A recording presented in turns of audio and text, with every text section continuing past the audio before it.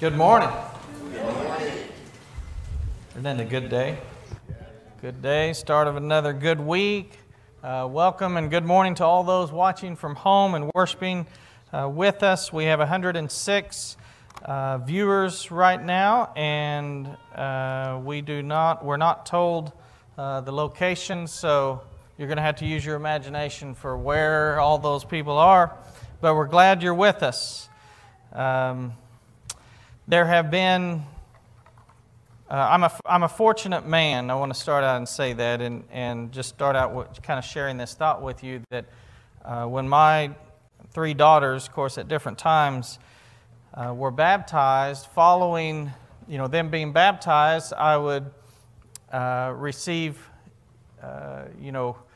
we're happy for you, and kind of joint group. We celebrate together, right? Each soul born into Christ. And so when that was each of my three daughters, periodically someone would say congratulations, and that was always a little odd in one sense, because I didn't feel like I had that this was really me. Of course, it's God, but it's my child, and so in a way it was odd to hear congratulations, and yet in another way that is a most fitting thing to say, because it is a most blessed place to be as a parent for your child to submit their life to Christ.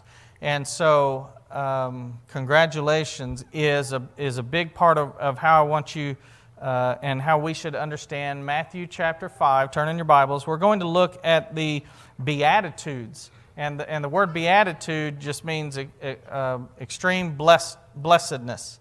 And so these Beatitudes, we'll look at 9 of them. The 9th one really expands on the 8th one. So, there are 8. And these are ways in which us as Christians, how we're blessed. And so as we read through these, we see, and really the message of Scripture is to us in Christ as Christians, the idea of congratulations is in order. It's a very fitting thing. The truth is, and it's not that we've done anything, it's what God has done for us. We are all in a blessed state to be in Christ, aren't we? We are most fortunate among people on this planet. And so let's start in Matthew 5, verse 2. He opened his mouth, this is Jesus, of course, and taught them, saying, "Blessed are the poor in spirit, for theirs is the kingdom of heaven." In the first century, the Jews had a common thought, and that is the wealthy were in favor. God had their favor, or they had God's favor, and not so much with poverty or with the poor. And they also kind of viewed that with health as well. If you were sick, there might be a reason that you're sick. And so this idea actually kind of connects to a false doctrine today that's widely taught, which is the doctrine of health, wealth, and happiness, that in Christ that God wants you wealthy, He wants you happy, He wants you healthy. Well, it's not that God doesn't want those things, but Jesus Jesus didn't teach that. He didn't teach His disciples to pursue wealth, or teach His disciples that if you're sick, then God is unhappy with you. Or if you're not happy, that God wants whatever it takes for you to be happy. So that's a false doctrine, and this beatitude really strikes at that. Poor in spirit, this would be in contrast to rich in pride. Could be self-righteous pride. Could be what often goes along with a temptation of wealth and money is pride. And so this is humility. It also tends to come along with physical poverty. And so the truth is, and these are ironic, all of these Beatitudes are ironic. You would not think that a person either poor in spirit, in humility, or someone in poverty would be blessed. But if they're in Christ, they're to be blessed. Why? Because their riches are in the kingdom of heaven, a spiritual kingdom. And that's something that we all possess. Verse 4 says, "Blessed are those who mourn, for they shall be comforted." This is not just, it's not blessed are the sad, this would be mourning about sin. This would be, blessed are those who recognize sin, maybe in their own life or in the lives of the world. If you see things going on in the world that is sinful and it saddens you, you're blessed because you are grieved as God is grieved. That means you are in spirit with God. You will be comforted. And God is the God of all comfort. We know that. So look at verse 5, the next one. Blessed are the meek, for they shall inherit the earth.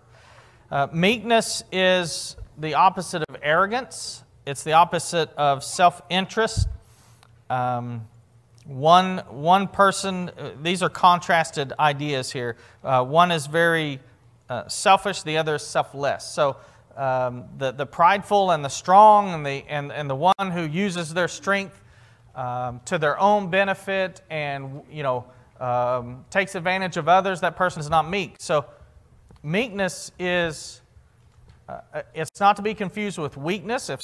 Jesus was meek, and yet Jesus was not weak. Jesus had ultimate power, right? He had all the power. He's very, very powerful, but he restrained that power. And so there are times that you have knowledge to embarrass someone because you can point out something and beat them with your words. Or you may have power in finances, or you may have physical stature power. Meekness is restraint. It's humility. It's saying, I could do this, but I'm not going to, out of interest for glorifying God. The idea of inheriting the earth it may sound odd, but to a Jewish Christian, this would make perfect sense because remember, Abraham, one of the great promises, of course, God promised Abraham all these descendants, but he also promised Abraham the land, the promised land. And in ancient times, land was everything, if you could possess it. If you think about it, in our state's history, we're the Sooner State. And so we understand the idea of what, this idea of staking a claim on land. And our land's history says, here it is. If you want it, come and build on it. It's yours. So it was a very pioneer spirit, but it's also a history of valuing property, land. And so land, in what Jesus is saying here, shall inherit the earth. This is inherit something very valuable. But it's not, to the Jew, they would understand this is a spiritual inheritance. It's not, God's not going to give us something here that's going to be so great. Our inheritance is the land in heaven. Whatever size your property is in heaven, you'll love it, right? Big property, little property, doesn't matter. Little apartment, fine, right? We don't know what it's going to be like exactly, but we want to be there, and that's what this is about. So, blessed are the meek. Verse 6, blessed are those who hunger and thirst for righteousness, for they shall be satisfied. I think it's safe to say we all want righteousness, which means right living. It's doing right according to what God says. Holiness, same thing. So we want that, we wouldn't be here. We want to walk with God. We want to please God and live a holy, righteous life. Jesus here, he doesn't say desire it, he says crave it. You're hungry for it. You thirst for it. So this isn't part way. It's not lukewarm. It's not, I kind of care about what God wants. This is I really care. And I have a quote that I don't know who said this, but I love this statement, and it says, the greatness of the soul is measured by the number, the intensity, and the quality of its desires. So I'll read that again. The greatness of the soul is measured by the number, the intensity, and the quality of its desires. What that's saying is the greatness of a person. You know how we look up to people and we think different ones are great, and our society worships the greatest of the athletes and the famous and the most talented and gifted artists and so on. That's what our society and the powerful, we worship those. Our society worships those people. This statement is saying the greatness of a person is found in the number, intensity, and quality of their desires. What do they want? Isn't that an odd thought? So if you're wanting to evaluate, should I look up to this person? Should I follow, this person's example? Should I think they're great? You know how if certain famous ones were to walk in the room, some of us would lose our minds, right? We might want to go, talk to them. Pre-corona, might want to go shake their hand. Some might want to get an autograph. That's how we fawn over famous people, right? We're foolish, by the way, for doing that. Scripture says, blessed are those who hunger and thirst for righteousness. Find someone hungry for righteousness, and you will find someone to follow and look up to, right? If they're following Christ, follow that. That's who we should admire, and that's who we should be. We would be blessed for that. So this, I hope you're seeing in these Beatitudes the fact that these are ironic. These are not what our kids don't learn these in school, right? And you don't learn these in the world. We don't learn these in our society. Our society doesn't value these things. But God tells us this is where true riches are. Verse 7, blessed are the merciful, for they shall receive mercy. Blessed are the pure in heart, for they shall see God. And so this is humility. This is someone who has a tender, pure heart. We teach our children to be strong. We need to also teach our children to have a pure heart. If your heart is pricked because you see pain or you see wrong or you have done wrong, blessed are the pure in heart, because those are the ones who will see God. You can see God here in how God acts. We'll see God in heaven, but those who with a hard, dark heart or a sinful heart won't see God. Blessed are the peacemakers. Again, there's no hall of fame for peacemakers. Our society doesn't admire peacemakers, do they? They admire people who get things done. Winners, achievers, right? The successful. We don't admire peacemakers. Those who are not so much worried about being wronged or being offended, but they're worried about unity, or they're worried about relationships, or they're focused on creating peace out of a source of conflict. And then number 10, and the next one is an expansion of this one, but those who are persecuted. Blessed are those who are persecuted for righteousness' sake. We would not think to congratulate someone persecuted for their faith. Imagine one of our college students in a college classroom, or a high school student for that matter, and there's an occasion where they're called upon and they answer, and what they speak reflects their faith. In other words, they don't deny their belief that we're here because we have a Creator. And then they're ridiculed, and then they're laughed at, and then the professor, right, belittles their position. And that Christian doesn't change their mind on that, doesn't change their tune. They stay faithful is what I'm saying. For us to think about that, and if that's one of ours here, and we were to talk to them, we might say, I'm sorry that you were treated that way. We would feel compassion because it is hurtful to be persecuted. I don't know that any of us would think to say, congratulations. Congratulations. Good for you. That's what Jesus is saying. Blessed are, and all of these are that way. But this one really kind of stands out in that way. Blessed are those who are persecuted. Because it means you're doing right. And what it costs us to do right and be right in God's eyes is so far worth whatever we suffer. That's the message of Scripture. Be right with God. Let the chips fall where they fall. Let people say what they want to say. Let them do what they want to do. Jesus said, don't fear the one who can kill the body. Fear the one who can cast both body and soul into hell. That's who we fear. So, yes, congratulations. You stood faithful. Good. Good for you. That is the message of the Beatitudes. So let's read on. Verse 13 goes further into with this thought. You are the salt of the earth. You are the salt of the earth. And Jesus will go on to talk about if the salt loses its saltiness, which what that means is, as Christians, we are to stand out in this world. We are to be lights in this world. We are to be salt, which is flavor. We are to be sources of hope in this world, examples of goodness in this world, right?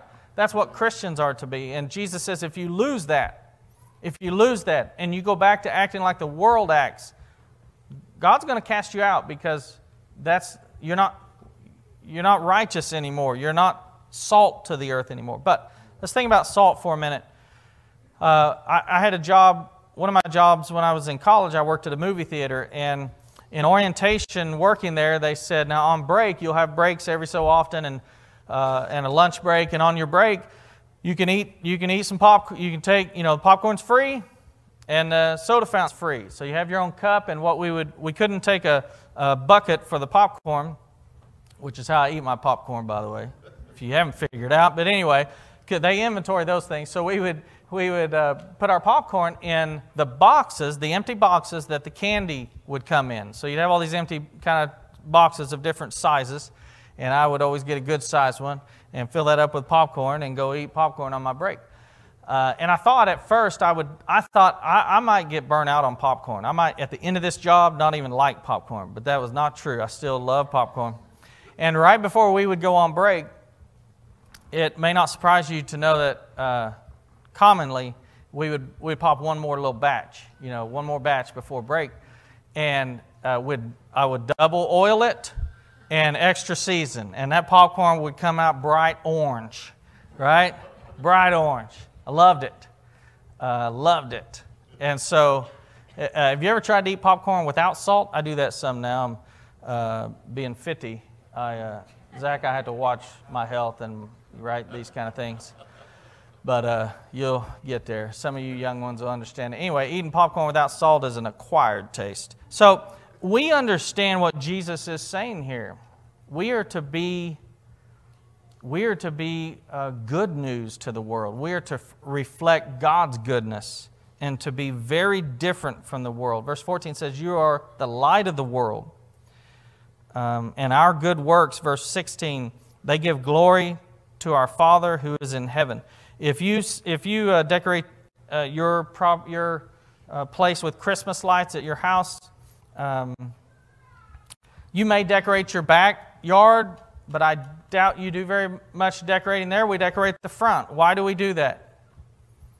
That's really not even for us to see. What you see is inside your house, mostly. We decorate the front. We put out some lights. That's just a common tradition, practice in our culture. We do it to bless other people, for other people to see, right? To be cheered by it. That's what and so that's kind of a concept with us, what light is for. Light is not to be hidden. And as Christians, we are not to be like the world. The world's dark. The world doesn't need more darkness. It needs some lights. It needs some people who are different. Look at Colossians chapter 4, verse 5 says, walk in wisdom toward outsiders, making the best use of the time. Do you think of yourself as an insider? We are Christians, so you understand that as a Christian, but we are also insiders. We're inside something, and the something is the kingdom, a.k.a. the church. We're insiders. Everyone you deal with, all the jerks and goofballs and rude people of the world are outsiders, right?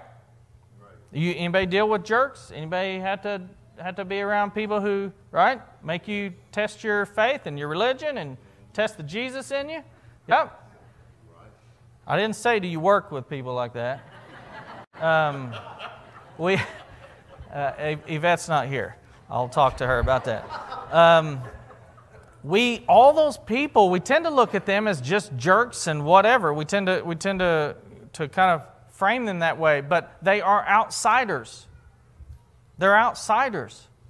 And we're trying to recruit those people. You're trying to win that jerk, right? We're trying to save those people, to get them to where God saves them. That's our job. So that's why walk in wisdom. What's the opposite of that? Opposite of that is do like the world does and do what you do. And if somebody acts rude to you, give it back to them and don't take that. And, right? That's how the world is. But we're to walk in wisdom. Let your speech always be gracious, seasoned with salt. How should Christians talk?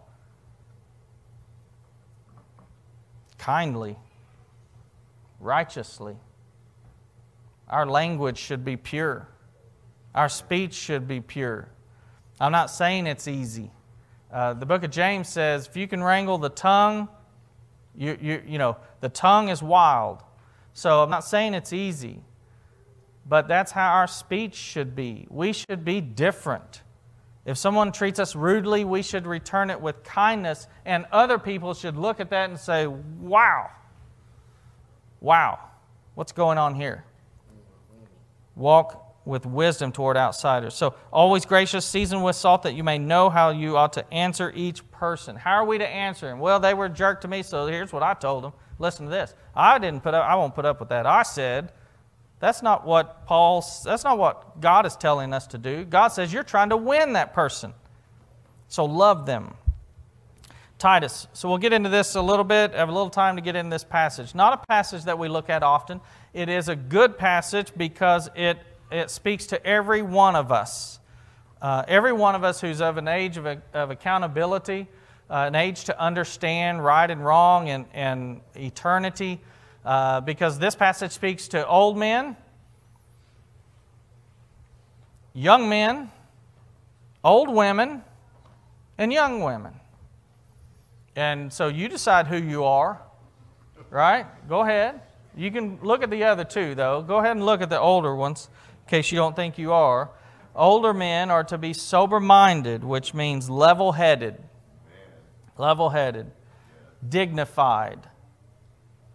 Dignified is not as often seen in our world, is it? Self-controlled. Sound in faith. In love. That means not rude. Sometimes older men can be rude. In love, in steadfastness, right? Stay the course, steady. This is for older men. Some things that us older men need. I said that. Older women. I'm not saying who you are. Older women, be reverent. Reverent. Not slanderers. That means talking bad about people. Not slanderers or slaves to much wine. They are to teach what is good. They're to be godly, loving, right? And then in wisdom, I think Paul asked the older women to teach the younger women. Paul speaks directly to the men, the women, or the older men, the older women, the younger men, but he asked the older women to speak to the younger ladies. Train the young women to love their husbands and children. And I'll tell you ahead of time, spoiler alert, this list will sound archaic. This list will sound ridiculous. This list does not fly in our world anymore, not in our culture. Our culture has evolved. But I ask you to consider what our God says. Love your husbands and children, to be self-controlled, pure. That's not what our world is applauding or teaching. Right? Our world's they're not training their daughters to be pure. They're training their daughters to be safe. Those are two different things. To be pure. Working at home.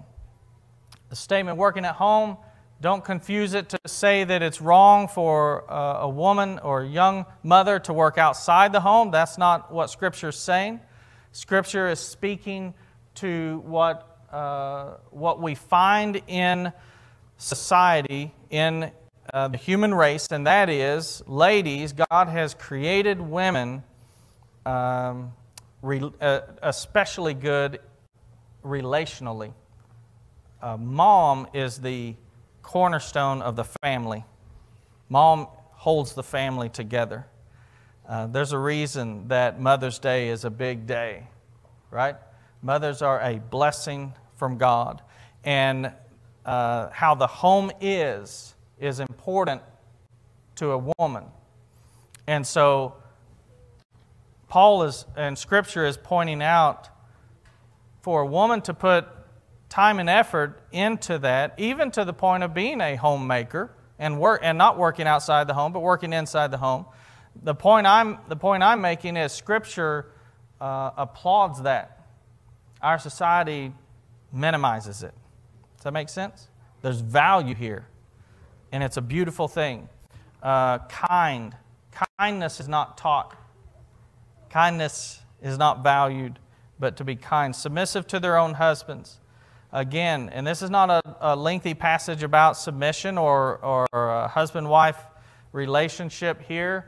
Ephesians gets into that and talks about husbands, you lay down your life for your wife.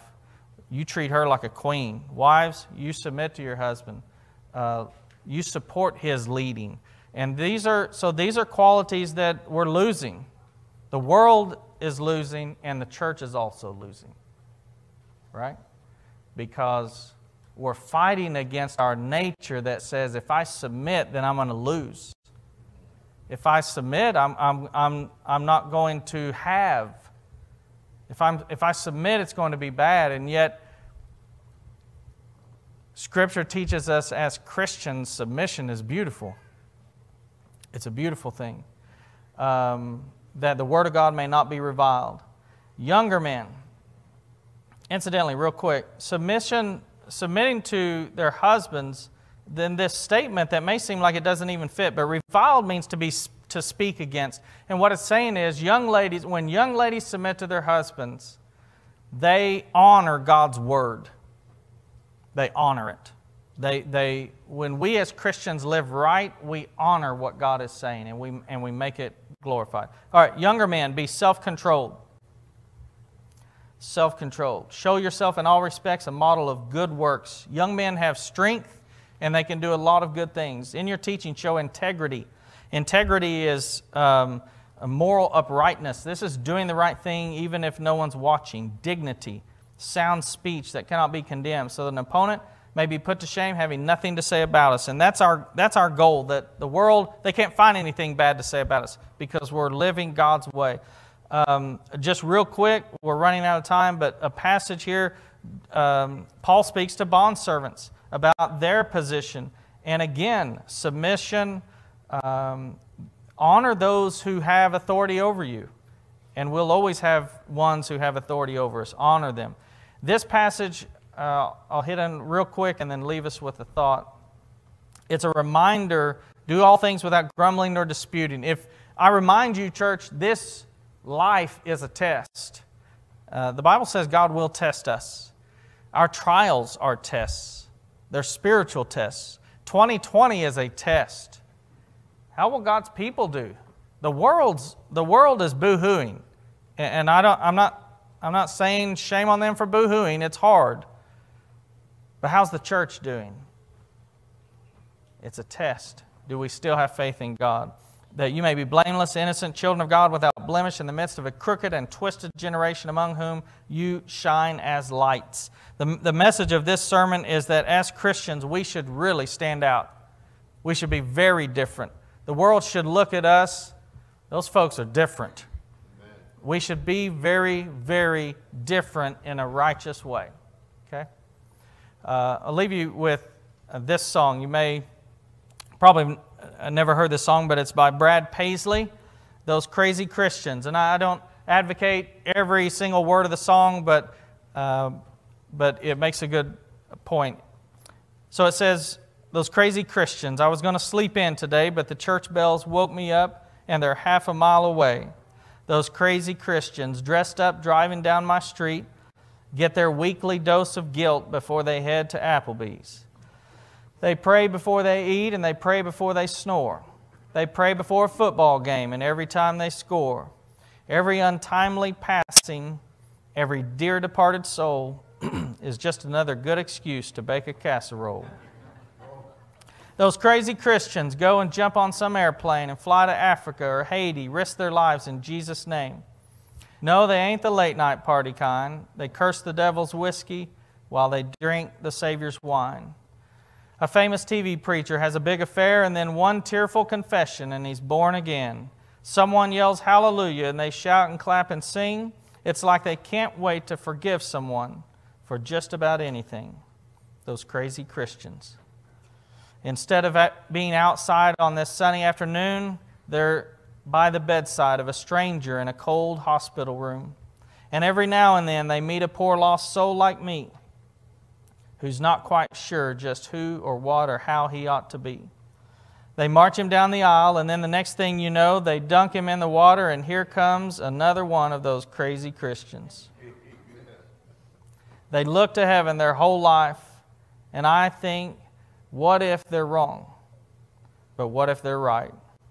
You know, it's funny, much as I'm baffled by it all, if I ever really needed help, well, you know who I'd call? Is those crazy Christians. That's how the world should see us. Crazy. And in many ways they won't understand, but in many ways they will see God in us. We're going to sing a song of encouragement, Have Thine Own Way. A great song for us to end on.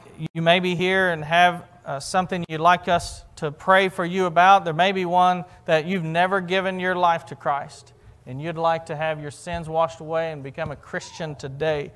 We'd love that. If you have a need, please come while we stand and sing. Have thine own way, Lord.